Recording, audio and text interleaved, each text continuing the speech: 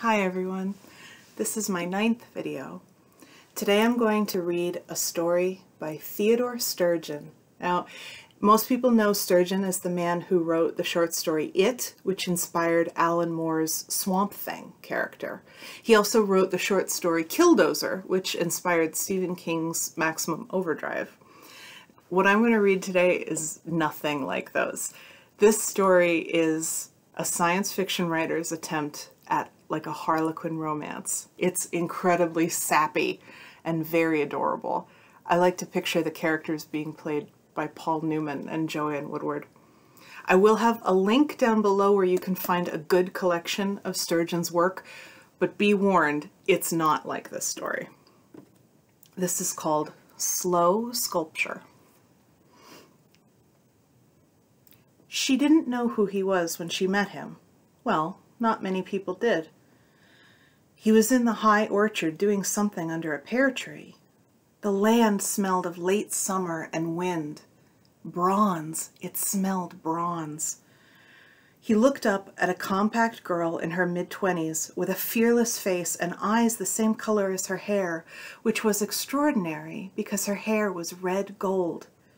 She looked down at a leather-skinned man in his 40s with a gold leaf electroscope in his hand and felt she was an intruder. She said, "Oh," in what was apparently the right way because he nodded once and said, "Hold this." And there it could be then no thought of intrusion. She knelt down by him and took the instrument, holding it just where he positioned her hand, and then he moved a little away and struck a tuning fork against his kneecap. "What's it doing?" He had a good voice, the kind of voice strangers notice and listen to. She looked at the delicate leaves of gold in the glass shield of the electroscope. "They're moving apart." He struck the tuning fork again, and the leaves pressed away from one another. "Much?" "About 45 degrees when you hit the fork." "Good," he said. "That's the most we'll get." From a pocket of his bush jacket, he drew a sack of chalk dust and dropped a small handful on the ground. "I'll move now. You stay right there and tell me how much the leaves separate." He traveled around the pear tree in a zigzag course, striking his tuning fork while she called out numbers. 10 degrees, 30, 5 degrees, 20, nothing. Whenever the gold foil pressed apart to maximum, 40 degrees or more, he dropped more chalk. When he was finished, the tree was surrounded in a rough oval by the white dots of chalk. He took out a notebook and diagrammed them and the tree, and then put away the book and took the electroscope out of her hands. "Were you looking for something?" he asked her. "No," she said. "Yes." He could smile. Though it did not last long, she found it very surprising in a face like that. That is not what's called in a court of law a responsive answer," he said. She glanced across the hillside, metallic in that late light. There wasn't much to it. Rocks, weeds the summer was done with, a tree or so, and then the orchard. Anyone present had come a long way to get here. It wasn't a simple question, she said, tried to smile, and burst into tears. She was sorry and said so. "Why?" he asked. This was the first time she was to experience this ask the next question thing of his. It was unsettling. It always would be, never less, and sometimes a great deal more. Well, one shouldn't have emotional explosions in public. "You do? I don't know about this one you're talking about." "I guess I don't either, now that you mention it." "So tell the truth then. No sense going around and round thinking, 'Oh, if I say this, he'll think that,' and stuff like that. I'll think what I think, whatever you say. Or go down the mountain and just don't say any more." She did not turn to go, so he added, "Try the truth then. If it's important, it's simple, and if it's simple, it's easy to say." "I'm going to die," she cried. "So am I," he said. "I have a lump in my breast." And he said, "Come up to the house and I'll fix it." Without another word, he turned away and started through the orchard. startled half out of her wits, indignant and full of insane hope, experiencing even a quick curl of astonished laughter. She stood for a moment watching him go, and then found herself running after him. She caught up with him on the uphill margin of the orchard. "Are you a doctor?" He appeared not to notice that she'd waited, had run. "No," he said, and, walking on, appeared not to see her, again standing, then running and catching up. "I must be out of my mind," she said, joining him on a garden path. She said it to herself, which he must have known because he did not answer. This garden was alive with defiant chrysanthemums and a pond in which she saw the flicker of a pair of red-cap imperials, silver, not gold fish, which were the largest she'd ever seen. And then the house. First it was part of the garden, with its colonnaded terrace, and then with its rock walls too big to be called fieldstone. It was on and in the hillside, and its roofs paralleled the skylines, front and sides, and part of it was backed against an out-jutting cliff face. The door, beamed and studded and with 2 archers' slits, was opened for them, but there was no one there. And when it closed, it was silent, a far more solid exclusion of things outside than any click or clang of latch or bolt. She stood with her back against it, watching him cross what seemed to be the central well of the house. It was a kind of small court, in the center of which was an atrium, glazed on all 5 sides and open to the sky at the top. In it was a tree, a cypress or a juniper, gnarled and twisted and with the turned back, paralleled, sculptured appearance of what the Japanese call bonsai. "Aren't you coming?" he called, holding open a door behind the atrium. "Bonsai just aren't 15 feet tall," she said. "That one is." She came by it slowly, looking. "How long have you had it?" His tone of voice said he was immensely pleased. It is a clumsiness to ask the owner of a bonsai how old it is. You are then demanding to know if it is his work or if he has acquired and continued the concept of another. You are tempting him to claim for his own the concept and the meticulous labor of someone else, and it is rude to tell a man he is being tested. Hence, "How long have you had it?" is polite, forbearing, profoundly curious. He answered, "Half my life." She looked at the tree. Trees can be found sometimes, not quite discarded, not quite forgotten, potted in rusty gallon cans, not quite successful nurseries, unsold because they're shaped oddly or have dead branches here and there, or because they've grown too slowly in whole or in part. These are the ones which develop interesting trunks and a resistance to misfortune that makes them flourish if given the least excuse for living. This one was far older than half this man's life, or all of it. Looking at it, she was terrified by the unbidden thought that a fire, a family of squirrels, some subterranean worm or termite could end this beauty. Something working outside any concept of rightness or justice or respect.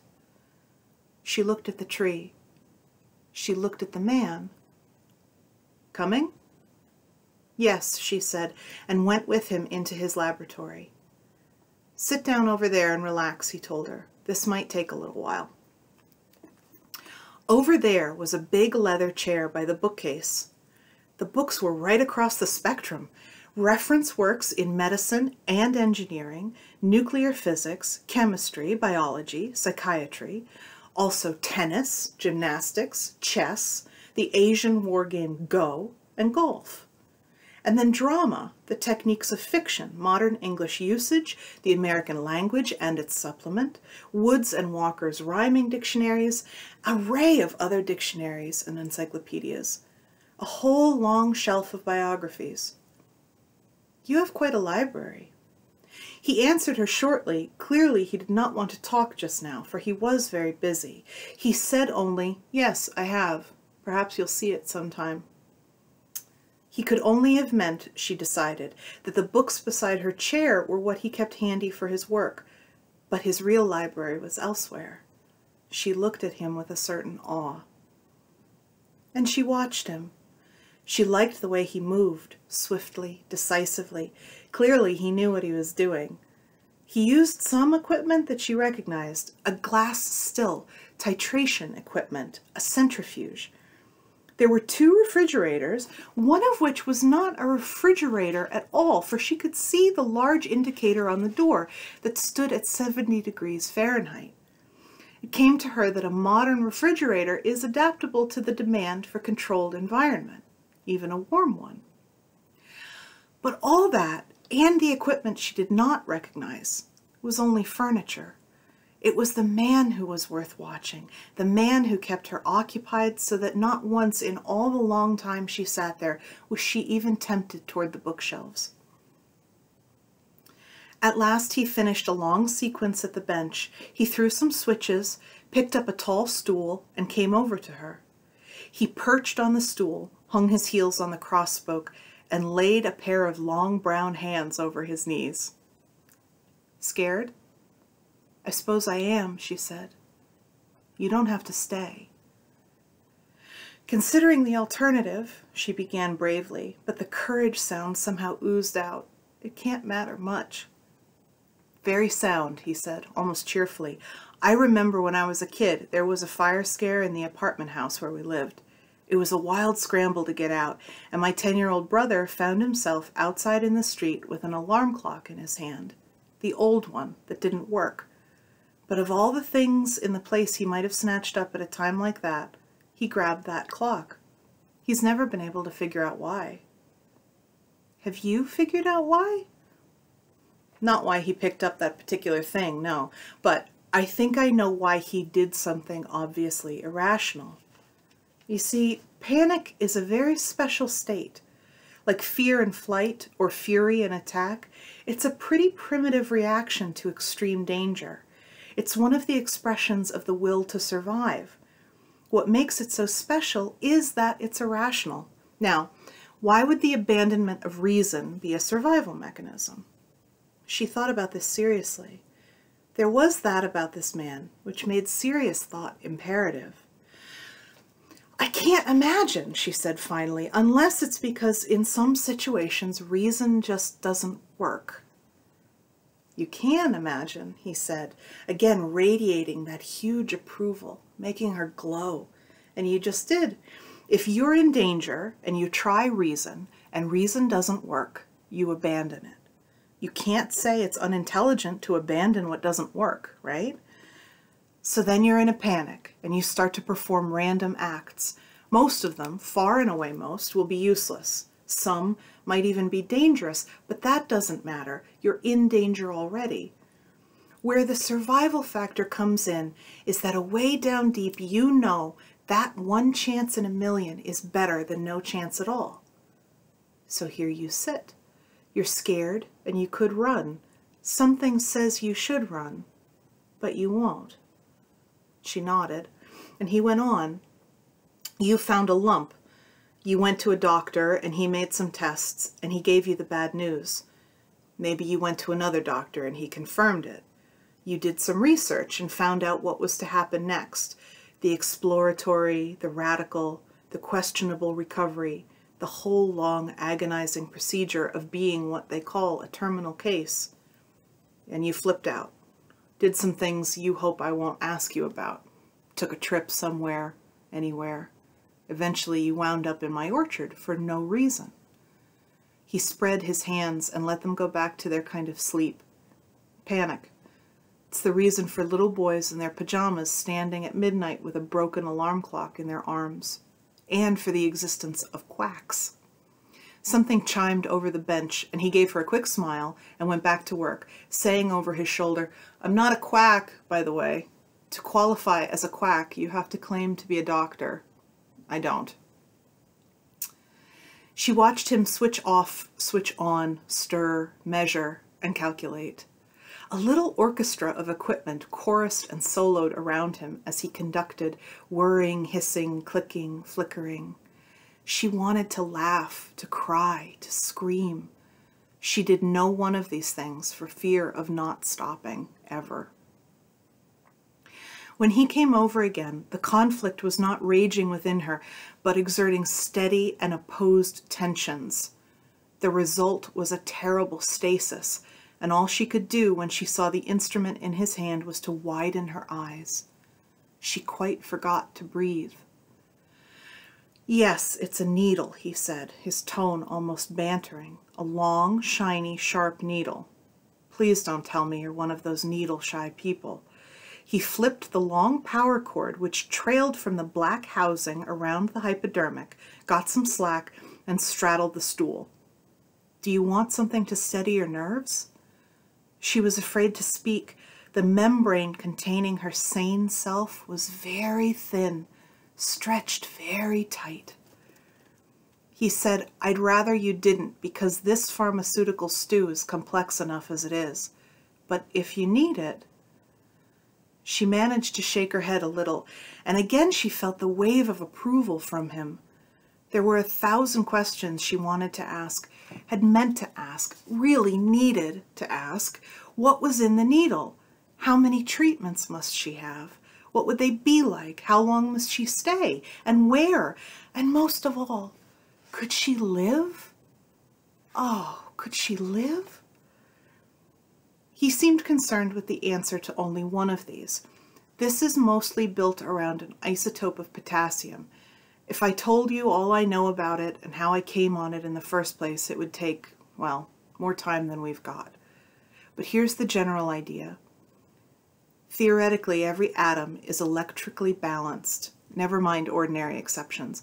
Likewise, all electrical charges in the molecule are supposed to be balanced. So much plus, so much minus, adding up to 0. I happened on the fact that the balance of charges in a wild cell is not 0, not quite. It's as if there was a submicroscopic thunderstorm going on at the molecular level, with little lightning bolts flashing back and forth and changing the signs, interfering with communications like static. And that," he said, gesturing with the shielded hypo in his hand, "is what this is all about. When something interferes with communications, especially the RNA mechanism which says, 'Read this blueprint and build accordingly and stop when it's done,' when that message gets garbled, lopsided things get built, off-balance things, things which do almost what they should, do it almost right. They're the wild cells, and the message they pass on is even worse." Okay, whether these thunderstorms are caused by viruses or chemicals or radiation or physical trauma or anxiety, and don't think anxiety can't do it, that's secondary. The important thing is to fix it so the thunderstorm can't happen. If you can do that, the cells have plenty of ability all by themselves to repair and replace what's gone wrong. And biological systems aren't like ping pong balls with static charges waiting for the charge to leak away or discharge into a grounded wire. They have a kind of resilience. It enables them to take on a little more charge or a little less and do all right. Well then, say a certain clump of cells is wild, and say it carries an aggregate of 100 units extra on the positive side. Cells immediately around it are affected, but not the next layer or the next. If they could be open to the extra charge, if they could help to drain it off, they would, well, cure the wild cells of the surplus. You see what I mean? And they would be able to handle that little overage themselves or pass it on to other cells and still others who could deal with it. In other words, if I can flood your body with some medium which can drain off and distribute a concentration of this unbalanced charge, the ordinary bodily processes will be free to move in and clear up that wild cell damage. And that's what I have here. He held the shielded needle between his knees, and from a side pocket of his lab coat he took a plastic box, opened it, and drew out an alcohol swab. Still cheerfully talking, he took her terror-numbed arm and scrubbed at the inside of her elbow. I'm not for 1 second implying that nuclear charges in the atom are the same thing as static electricity. They're in a different league altogether. But the analogy holds. And I could use another analogy. I could liken the charge on the wild cells to accumulations of fat. And this gunk of mine is a detergent, which will break it up and spread it so far it can't be detected anymore. But I'm led to the static analogy by an odd side effect. Organisms injected with this stuff build up a hell of a static charge. It's a byproduct, and for reasons I can only theorize about at the moment, it seems to be keyed to the audio spectrum, tuning forks and the like. That's what I was playing with when I met you. That tree is drenched with this stuff. It used to have a whorl of wild cell growth. It doesn't anymore. He gave her the quick, surprising smile and let it click away. With his other hand wrapped around her left biceps, he squeezed gently and firmly. The needle was lowered and placed and slid into the big vein so deftly that she gasped, not because it hurt, but because it did not. Attentively, he watched the bit of glass barrel protruding from a black housing as he withdrew the plunger a fraction and saw that puff of red into the colorless fluid inside. And then he bore steadily on the plunger again. Please don't move. I'm sorry. This will take a little time. I have to get quite a lot of this into you, which, it's fine, you know. He resumed the tone of his previous remarks about audio spectra, because side effect or no, this is consistent. Healthy biosystems develop a strong electrostatic field, unhealthy ones a weak one, or none at all. With an instrument as primitive and simple as that little electroscope, you can tell if any part of the organism has a community of wild cells, and if so, where it is and how big and how wild. Deftly, he shifted his grip on the encased hypodermic without moving the point or varying the amount of plunger pressure. It was beginning to be uncomfortable, an ache turning into a bruise. And if you're wondering why this little mosquito has a housing on it with a wire attached, I'll tell you. Although, I bet you're not, and that you know as well as I do, I'm doing all this talking just to keep your mind occupied. It's nothing but a coil carrying a high-frequency alternating current. The alternating field sees to it that the fluid is magnetically and electrostatically neutral right from the start. He withdrew the needle suddenly and smoothly and bent her arm and trapped in the inside of her elbow a cotton swab. Nobody ever told me that before a treatment, she said. What's that? No charge, she said. Again, that wave of approval, this time with words. I like your style. How do you feel? She cast about for accurate phrases. Like the owner of a large sleeping hysteria begging someone not to wake it up. He laughed. In a little while, you're going to feel so weird you won't have time for hysteria. He got up and returned the needle to the bench, looping up the cable as he went. He turned off the AC field and returned with a large glass bowl and a square of plywood. He inverted the bowl on the floor near her and placed the wood on its broad base. I remember something like that, she said. When I was in junior high school, they were generating artificial lightning with I don't know, it had a long, endless belt running over pulleys and some little wires scraping on it and a big copper ball on top. Van de Graaff generator, he said. That's right. They did all sorts of things with it. What I especially remember is standing on a piece of wood on a bowl, just like that, and they charged me up with the generator. And I didn't feel much of anything at all, except my hair stood out from end, and everybody laughed. I looked like an idiot. They said I was carrying 40,000 volts. Good. I'm glad you remember that. This'll be a little different, though, by roughly another 40,000. Oh. Don't worry. As long as you're insulated, and as long as grounded or comparatively grounded objects, me, for example, stay well away from you, there won't be any fireworks. Are you going to use a generator like that? Not like that, and I already did. You're the generator. Whoa!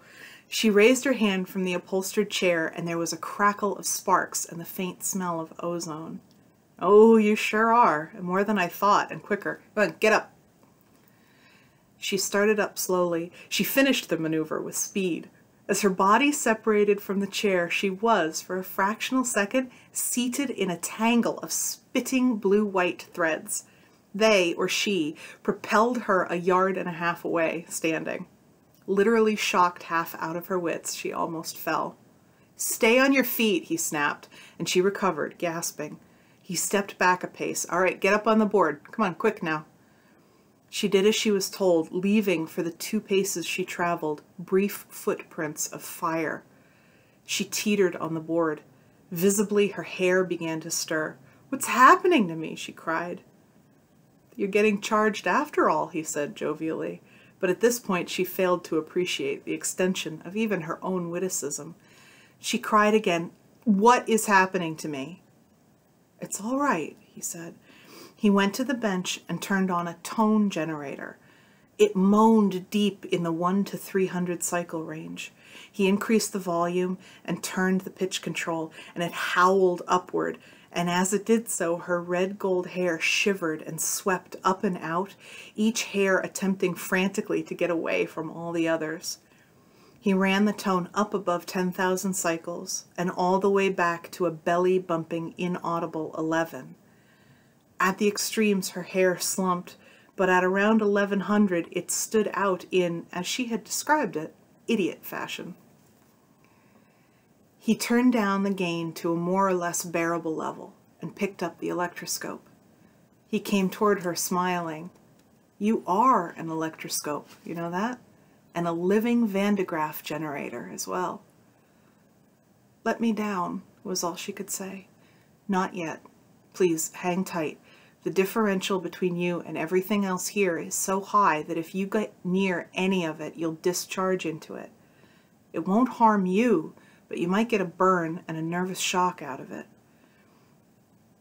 He held out the electroscope. Even at that distance, and in her distress, she could see the gold leaves writhing apart. He circled her, watching the leaves attentively, moving the instrument forward and back and from side to side. Once he went to the tone generator and turned it down some more. "You're sending such a strong field I can't pick up the variations," he explained, and returned to her, closer now. I can't handle much more. I can't," she murmured. He did not hear, or he did not care. He moved the electroscope near her abdomen, up and from side to side.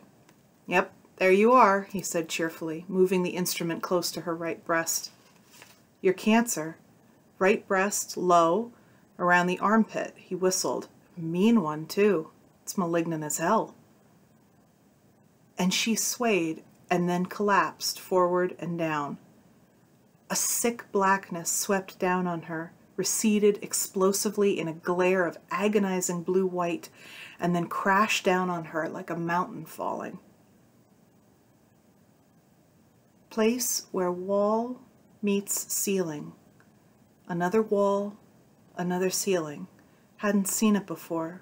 Didn't matter. Don't care. Sleep. Place where wall meets ceiling.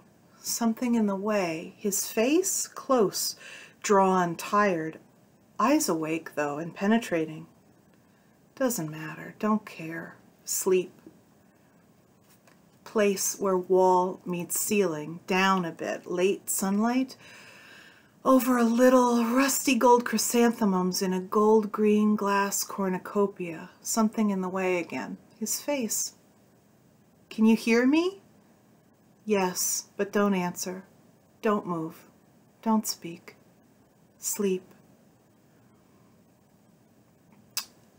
It's a room, a wall, a table, a man pacing, a nighttime window, and mums you'd think were alive, but don't you know they're cut right off and dying? Do you know that? How are you? Urgent, urgent. I'm thirsty. Cold, and a bite to it that aches the hinges of the jaws. Grapefruit juice.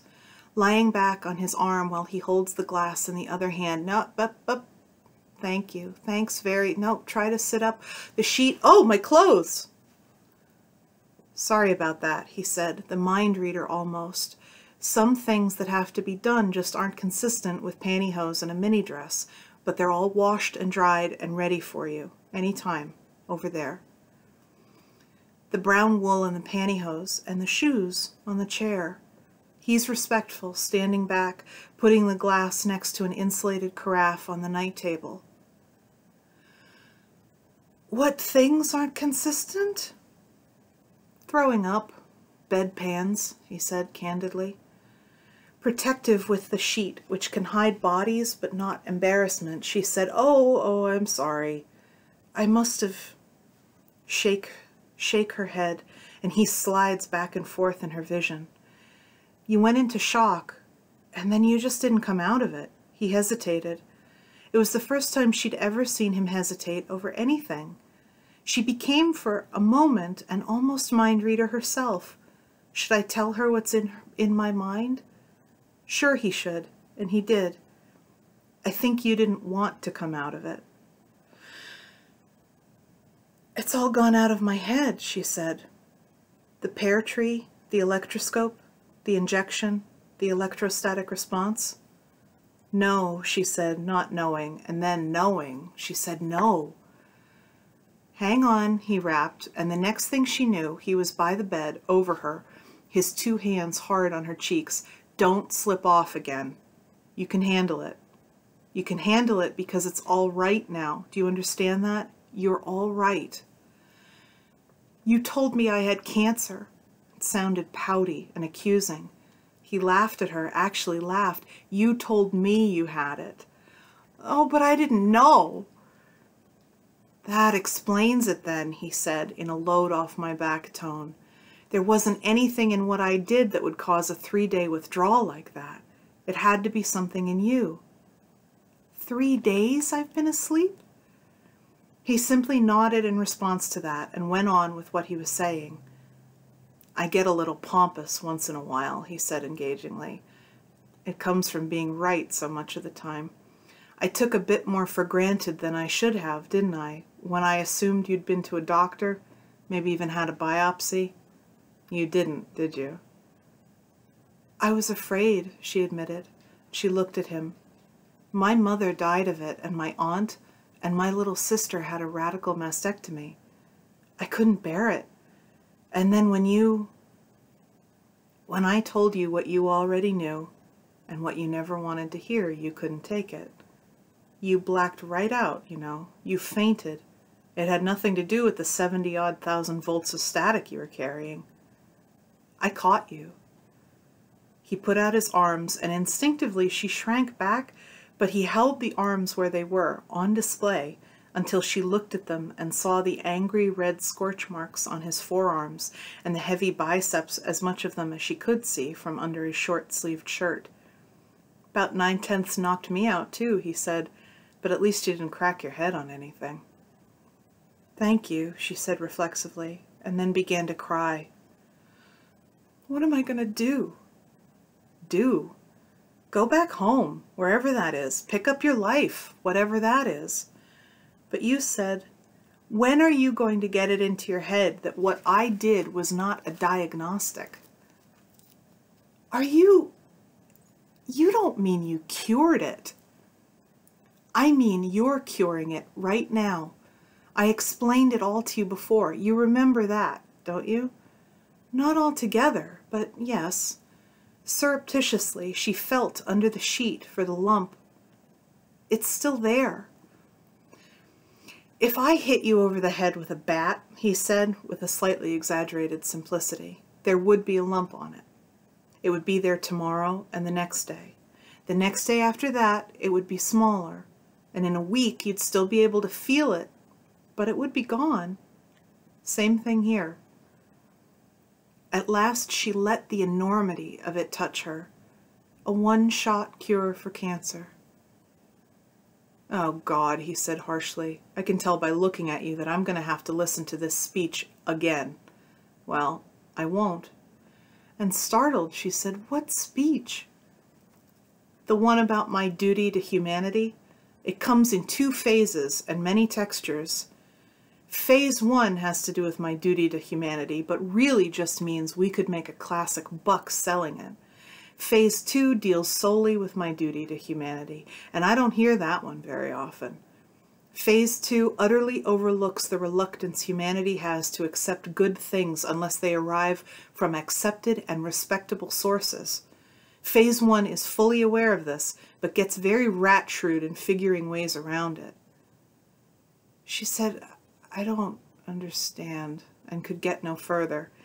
The textures, he overrode her, are accompanied by the light of revelation, with or without religion and mysticism. They're cast sternly in the ethical philosophy mold and aim to force me to surrender through guilt mixed to some degree all the way up to total with compassion. But I only meant that you, he said, aiming a long index finger at her, have robbed yourself of the choicest example of everything I've just said.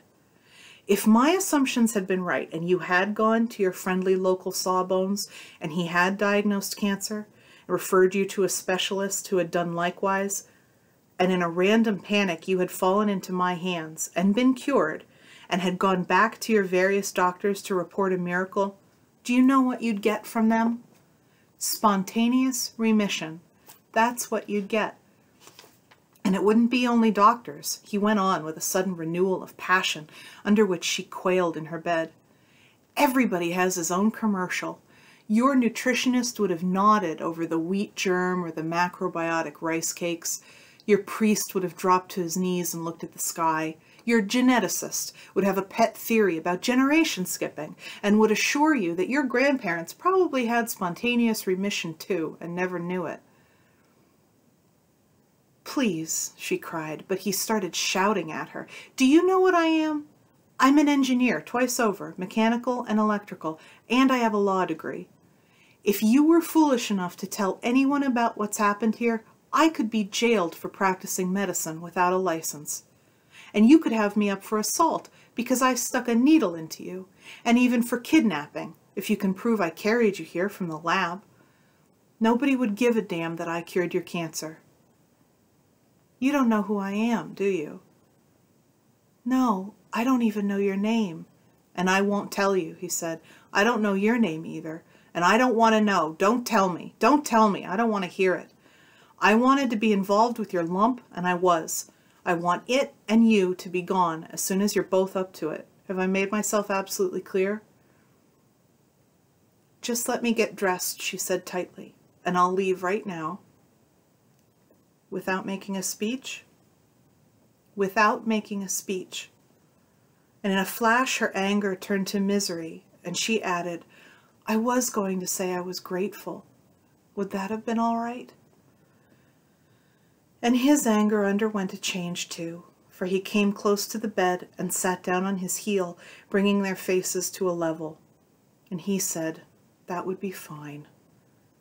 Although, you won't really be grateful for another 10 days when you get your spontaneous remission reports, or maybe for 6 months or a year or 5 when examinations keep on testing out negative. And she detected such a wealth of sadness behind this that she found herself reaching for the hand with which he steadied himself against the edge of the bed. He did not recoil, but he didn't seem to welcome it either. Why can't I be grateful now?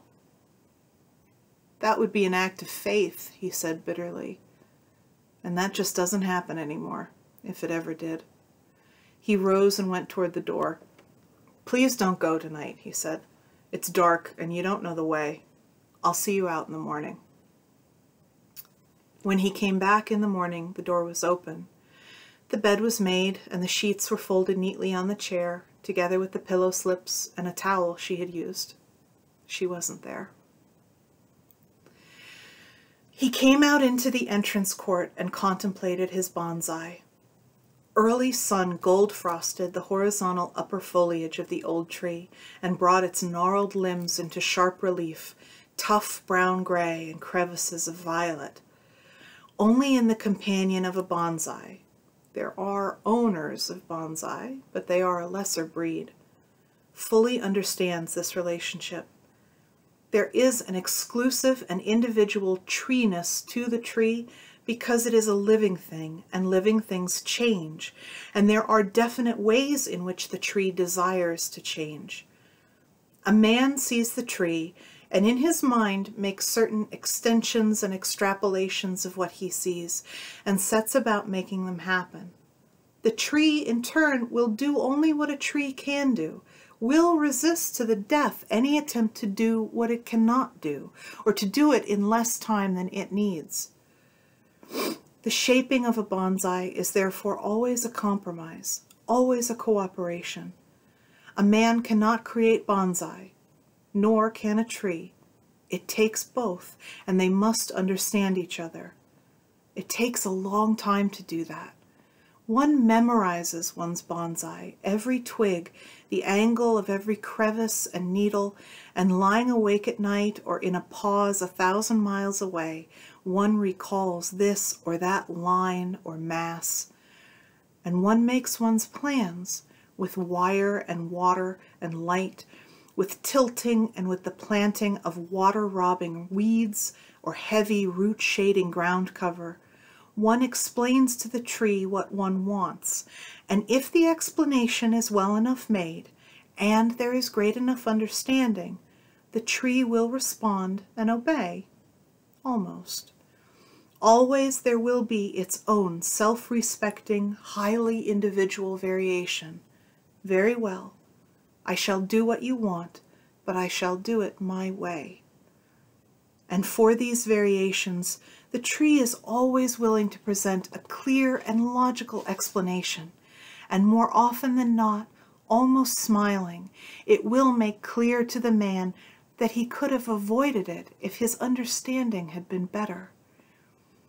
It is the slowest sculpture in the world, and there is at times doubt as to what is being sculpted, man or tree. So he stood for perhaps 10 minutes, watching the flow of gold over the upper branches, and then went to a carved wooden chest, opened it, shook out a length of disreputable cotton duck, opened the hinged glass at one side of the atrium, and spread the canvas over the roots and all the earth to one side of the trunk, leaving the rest open to wind and water. Perhaps in a while, a month or two, a certain shoot in the topmost branch would take this hint, and the uneven flow of moisture up through the cambium layer would nudge it away from that upward reach and persuade it to continue a horizontal passage. And perhaps not, and it would need the harsher language of binding and wire. But then it might have something to say, too, about the rightness of an upward trend, and perhaps it would say it persuasively enough to convince the man. Altogether, a patient, meaningful, and rewarding dialogue. "Good morning." "Oh, God damn," he barked. "You made me bite my tongue." "I thought you'd gone." "I did." She knelt in the shadows with her back against the inner wall, facing the atrium. "But then I stopped to be with the tree for a while." "And then what?" "I thought a lot." "What about?" "You." "Did you now?" "Look," she said firmly, "I'm not going to any doctor to get this thing checked out. I didn't want to leave until I had told you that, and until I was sure you believed me. Come on in and I'll get you something to eat." Foolishly, she giggled. "I can't. My feet are asleep." Without hesitation, he scooped her up in his arms and carried her around the atrium. She said, her arm around his shoulders and their faces close, "Do you believe me?" He continued around until they reached the wooden chest, then stopped and looked into her eyes. "I believe you. I don't know why you decided that, but I'll believe you." He set her down on the chest and looked back. "It's that act of faith you mentioned," she said gravely. "I thought you ought to have it at least once in your life, so you can never say such a thing again." She tapped her heels gingerly against the slate floor. "Ow! Pins and needles." "You must have been thinking for a long time," he said. Yes. You want more? She asked. Yes. You are an angry, frightened man. He seemed delighted. Well, tell me all about that. No, she said quietly. You tell me. I'm very serious about this. Why are you angry? I'm not. Why are you angry? I'll tell you I'm not, although you're pushing me in that direction. Well then, why? He gazed at her for what to her seemed a very long time indeed. You really want to know, don't you? She nodded and waited. Where do you suppose all this came from? The house, the land, and the equipment. An exhaust system, he said, with a thickening of the voice she was coming to know. A way of guiding exhaust gases out of internal combustion engines in such a way that they're given a spin. Unburned solids are embedded in the walls of the muffler in a glass wool liner. It slips out in one piece and it can be replaced by a clean one every couple of thousand miles. The rest of the exhaust is fired by its own spark plug, and what will burn, burns. The heat is used to preheat the fuel. The rest is spun again through a 5,000-mile cartridge. What finally gets out is, by today's standards, pretty clean. Because of the preheating, it actually gets better mileage out of the engine. So you've made a lot of money, she said. I made a lot of money, he echoed, but not because the thing is being used to cut down on air pollution. I got the money because an automobile company bought it and buried it in a lockbox. They don't like it because it costs something to install in new cars. They don't like it because their friends in the refining business don't want high performance out of crude fuels. Well, all right. I didn't know any better, and I won't make that same mistake again. And yes, I'm angry. I was angry when I was a kid on a tank ship and we were set to washing down bulkheads with chipped brown soap and canvas, and I went ashore and bought detergent and tried it, and it was better, faster, and cheaper. So I took it to the boss, who gave me a punch in the mouth for pretending to know his job better than he did. Well, he was drunk at the time. But the rough part was when the old shellbacks in the crew got wind of it and ganged up on me for being what they called a company man. That's a dirty name on a ship.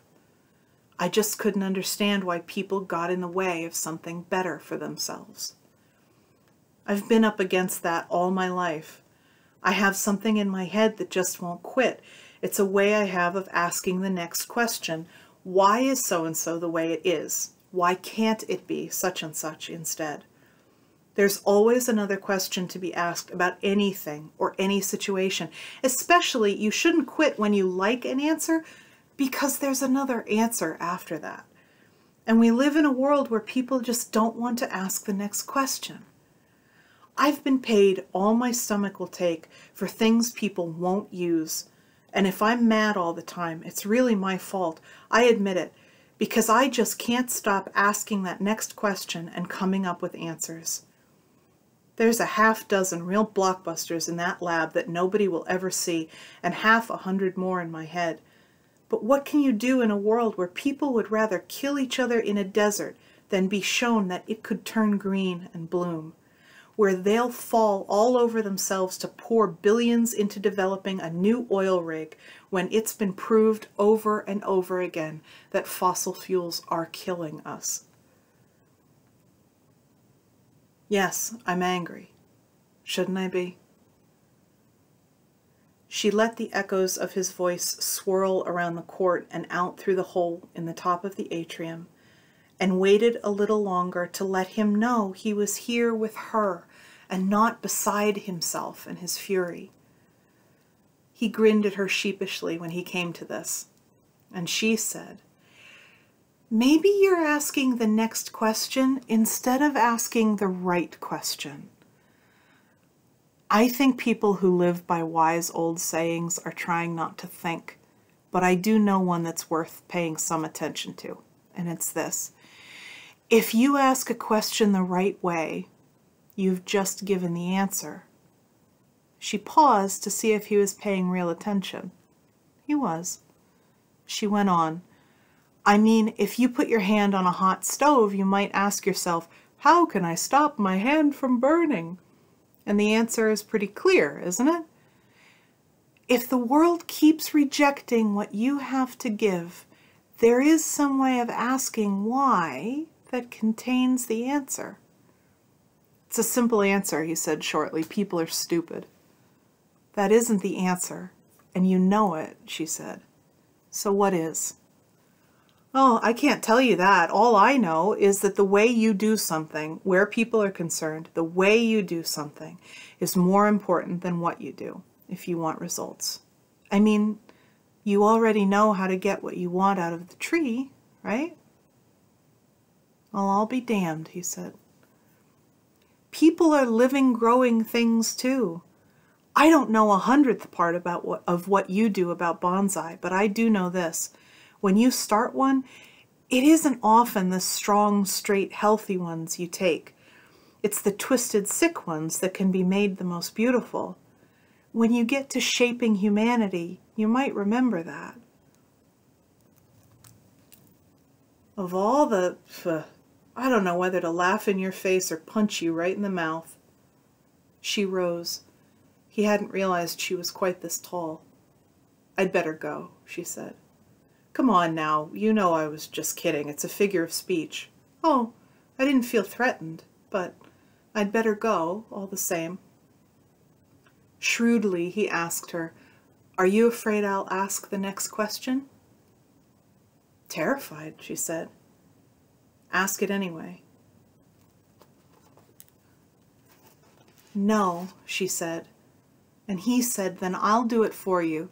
You said I was angry and afraid. You want to know what I'm afraid of? Yes. You. I'm scared to death of you.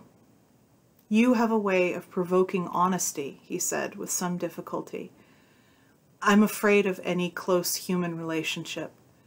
I'm afraid of something I can't take apart with a screwdriver or a mass spectroscope or a table of cosines and tangents.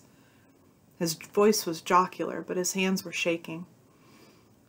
You do it by watering one side, she said softly, or by turning it just so in the sun. You handle it as if it were a living thing, like a woman or a bonsai. It will be what you want it to be if you let it be itself and take the time and the care. I think, he said, that you're making me some kind of offer. Are you? Sitting here most of the night, she said, I had a crazy kind of image. Do you think that two trees ever made bonsai out of one another? What's your name? He said.